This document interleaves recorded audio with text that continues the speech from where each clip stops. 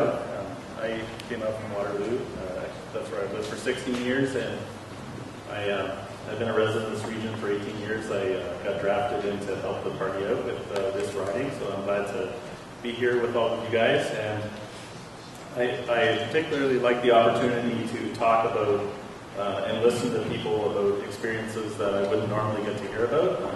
Mostly I'm interested in researching a bunch of different things from a policy type perspective, but this way it helps me actually to be able to integrate that into formulating policy and overall like recommending to our government that's in power for that sort of thing. So first of all, I started off with the proportional representation, democratic reform, and I am personally strongly in favor of that. I was in favor of that since 2007 when we actually had a referendum in Ontario to have some mixed proportional representation.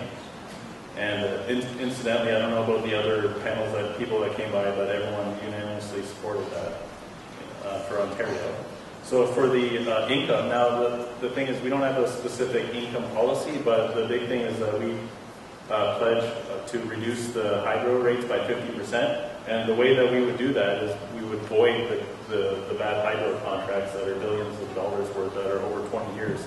Because it's actually been pointed out that the costs have gone up by 50% ever since about, once the Liberals had introduced the Green Energy Act. So that's one of the ways that we would specifically address with income challenges.